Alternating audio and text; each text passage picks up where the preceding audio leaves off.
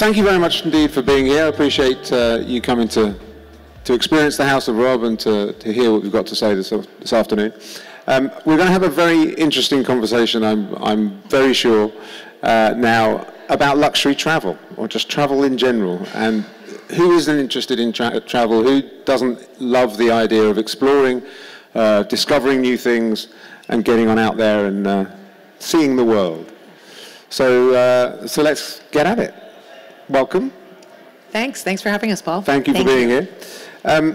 What do you think brands and hospitality companies, hotels, what have they seen that is what people want? Because it's not just, I want to go and work out and do whatever.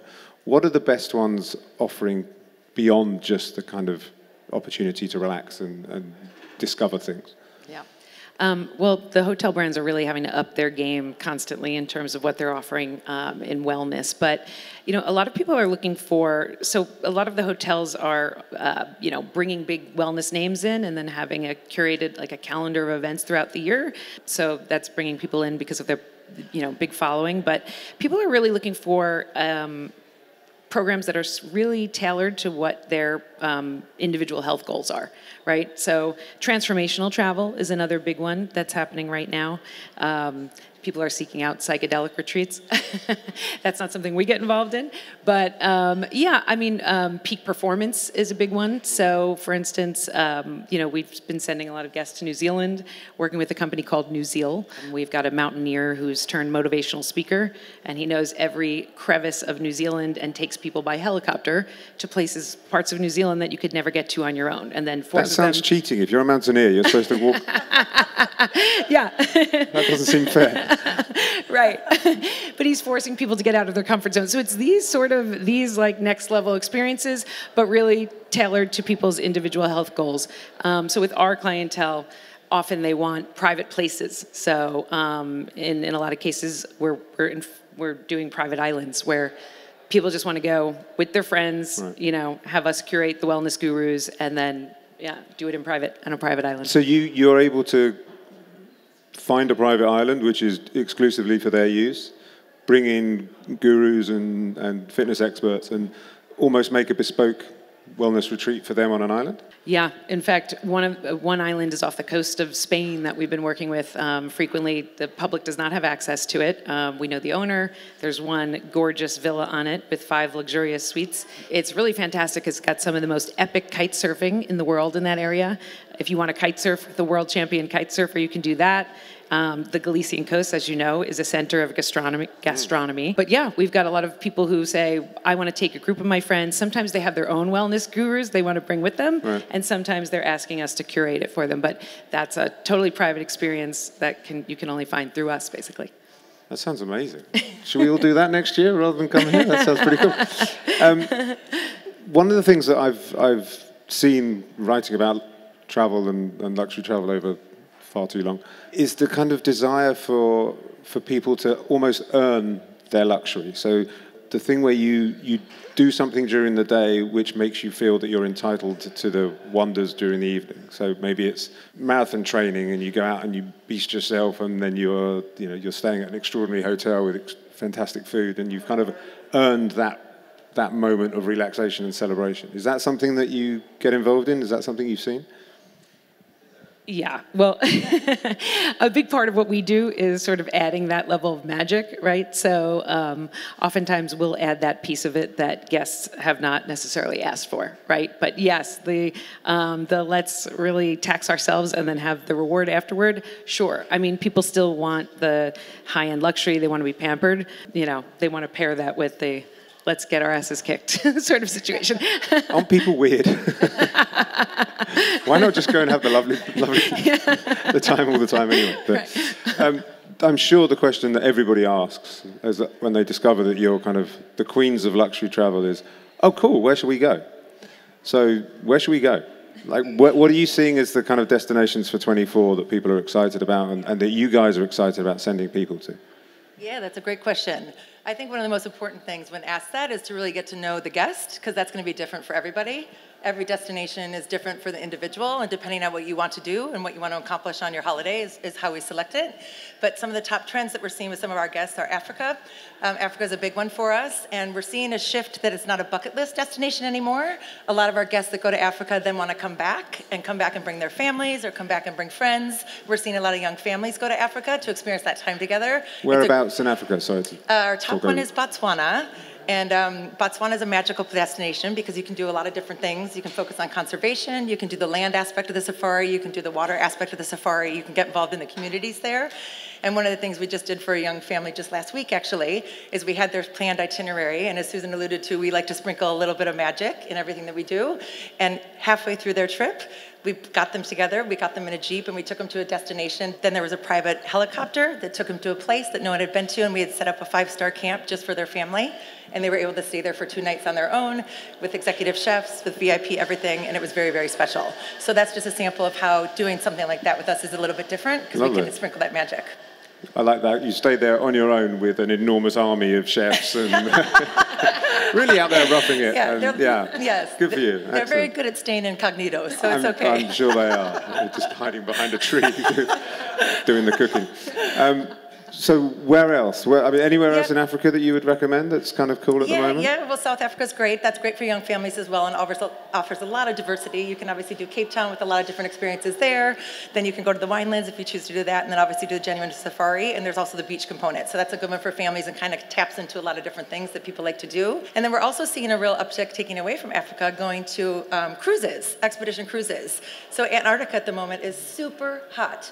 I think a lot of it, unfortunately, has to do with climate change, but it's also great to see that guests and travelers are aware of what's actually happening in our world, and they want to get there and either help out or be able to be a part of it before it changes too much. So Antarctica is great, and that's also nice for families or for solo travelers or for couples. And then also river cruises have taken a big turn. So like we have great river cruises in the Amazon, we've got great river cruises through France, lots of different destinations where then we tag on extra special experiences that wherever the river cruise stops, we come and pick you up. And again, sprinkle a little bit of magic. So let's just, I want to kind of explore that a little bit because when most people think of cruises, they think of big old ships and you know, it's not necessarily in the luxury kind of world. But river cruises are a really interesting variation on that because it's always a smaller ship and it's a very, very different experience. And we've both been on something called a company called Aqua Expeditions, which, as you say, was up the Amazon, and that remains for me one of the most extraordinary experiences I've ever done. So, can you tell us a little bit about what you mean by a river cruise and where particularly you think is worth looking for? Yeah, sure. That's a great question. So the one that you're referencing in the Amazon, these boats are all custom built and all very small. So as Paul alluded to, we have little cabins. A lot of guests will hire it out exclusively just for their family or for friends. If they don't have it exclusively, there's only a few other guests. And then basically they have culinary experts on board, so you can still do the cooking experiences and get all the different cuisine of the area. When we take you off the boat at the different destinations, you can go to the farms to pick all the fresh herbs for what's going to make your dinner that night.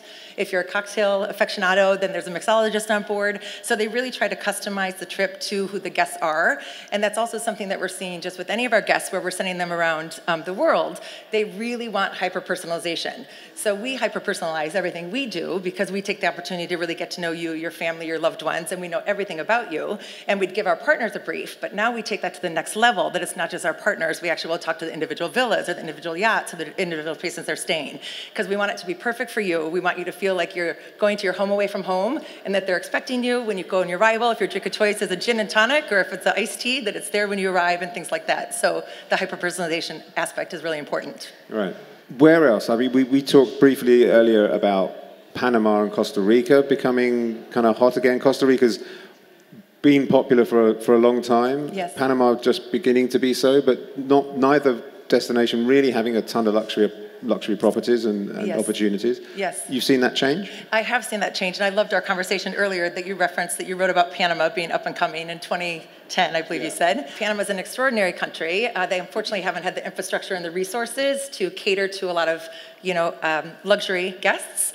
But now they have changed that. We work with a private island that has amazing villas and, again, everything that you would want and more. Has all the activities in terms of, it's one of the best scuba diving places in the East Pacific. So if you're a diver, it's a great spot to get to that's very easy to go, and you can do great things there. And paired with Costa Rica, it's lovely because you can do the zip lining, the hiking, setting up the traps for the spider monkeys and do all of that, and then truly just have a getaway on a beach and relax in Panama. It's a great combo, and we're seeing a lot of trend there too.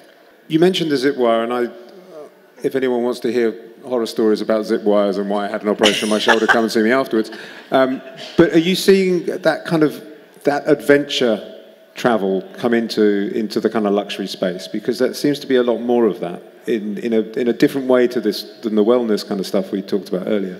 But that kind of really almost what I used to call hairy-chested travel, but in a luxury way. Yeah, you can still call it hairy-chested travel. Can I? Thank you very much. Thank you. Yes, it's actually a great point, and it's interesting, as we all went through COVID, right, which we hate to even talk about, but we all slowed down because we had to, right?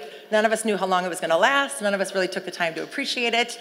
It was scary, right? Then COVID ended-ish, and all of a sudden everyone's like, oh my God, let's travel, let's go everywhere we possibly can, just get me out. We call it revenge travel, because they literally would call and be like, I don't care, get me on a plane next week, I just want to go. And that's where a lot of the adventures started to come, because people were like, I have not been able to run a marathon for 2 years. I have not been able to, go on a triathlon for 2 years. So the adventures started to come back into the trips that we started to plan, and now we're seeing that trend just carry through, which is great. What about Japan? Because Japan is a perennially exciting destination. It's somewhere that everybody always wants to kind of tick off. Any trends in Japanese travel at the moment? Any new properties, any new destinations there that are exciting? Japan is a great destination for us, and for those that have not been, if you have any interest, honestly, it's magical. There's so much to do there, from a history, culinary, etc. Something that we like to do is take people a little bit off the beaten path and take you behind the scenes. We had some guests that were there just a couple weeks ago, and we were able to get them to meet with the former prime minister in his home, and they did calligraphy and sat with him, and then had a proper tea ceremony, and then had dinner with him. So we really try to do things a little bit different than what you see that's published. Again, a lot of that helps because we've been around for 35 years. So we have wonderful partners and friends on the ground that we consider part of our family, and they are able to help us expose those opportunities and get us behind those closed doors. So let's talk a little bit about exactly, you alluded you've been around for 35 years. Scott Dunn Private is a travel company with a very big difference, right? So tell us exactly what makes you, you. I think one of the biggest differences with Scott Dunn Private is that you have a dedicated relationship manager, right? So think of us sort of as an extension of your family office, if we were the travel arm of your family office. So it's someone that knows everything about you, your travel style, your specific needs, where you've been, where you're dreaming about going, and that's your go-to person. But then what's unique about Scott Dunn is in-house, we have deep, deep teams of people with expertise in each destination. So one of my favorite thing is when I started with the company was walking down our halls, and it's like, there's the Asia team, there's the Africa team, there's the Europe team, and these are big teams of people. So your private relationship manager, is your go-to point person, but then they're working and collaborating with the, various experts. So there's a ton of knowledge there, and that really makes a difference. One thing our guests love to do is sit down. We do travel mapping, right? So we'll sit down with you and talk to you about what you're thinking about doing, or what we suggest you might want to be doing over the next year or two. Because as you know, we talk about safaris. That's not something that you can plan, for just a few months from now. Right. You need to be thinking about that ahead of time. Even just taking your kids for spring break or during festive season. So we don't want to be reactive. We want to be thinking about these things for you. When the clients kind of come to you with an idea, do you find that they come with a 20% of an idea, and say, we want to go to Australia, what can you do for us? Or do they come with a more, we want to go to Australia and we want to go to these 5 destinations and we want to do this and we want to do that? Presumably it's a bit of both and everything in between, but do you prefer the ones where they kind of say, just take me away somewhere? I think we like both, and we do get both. But we have some clients that we know so well that they'll just say, "Where am I going next?" And that's like a dream. That's like a blank canvas painting someone's dreams, right? We love that. But even when someone comes to us with an inkling of an idea, or very much, I want to go here, that's where the imagination and the creativity really comes into play of our team, because we're taking it next level, and we might be adding in elements that they haven't thought of. They might know where they want to go, but I would say those are the layers that we're adding in that again make the magic happen. Yeah. So at Robb Report, we have a kind of a mini mantra and what we base what we do around, and I call it the 3 A's. So we try and bring our readers access, authority, and allure. Make it sexy. Because if you can tick all 3 of those boxes, then you've got a pretty compelling package. Now, with travel, access is it. It's kind of the most important thing.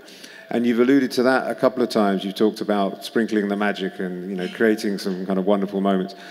Can you tell us a little bit more about that and give us some examples of the real wow factors that you've been able to do for people? Sure. So, a lot of people ask us this all the time. In fact, yesterday, I think I got asked this question a lot. But how do you make the impossible happen? Or what does that mean? So, look, I think if you have enough money, of course, we can make anything happen, right? We can close down a mountain if Madonna wants to ski, sure. But it's not always about money. It's about unique access to and interesting experiences. So, Bridget, I think you mentioned it earlier. Look, we've been in business 35 years, so it's very careful nurturing of our deep set of contacts that are unique to us. Everything from politicians, historians, curators, people in private offices, those are the people that help us turn the key and create access, right? Sometimes, again, it might be an experience that you wouldn't have even thought to ask us for. In one case, I can think of an example, sending members to Paris. They're huge art enthusiasts. So they got access to, very discreet collector's home, and they were able to go to that person's home and learn more about how they curated and assembled their collection. Another one is, I know our team is very proud of this one. They got a member short audience with the Pope. I would call that access. But so it's things like that. It's unique access, but sometimes it's just flat out the super outlandish requests. And you can imagine. And you managed to invite the Mona Lisa to somebody's 40th birthday, right? We did. We did. Yes. What happened there? Yeah, it was a art history major, an art history professor, and his wife wanted to surprise her for her 40th birthday, so requested us to close down the Louvre so they could have a champagne dinner in front of the Mona Lisa. And we were able to do that, which was really exceptional. Did she smile? She winked.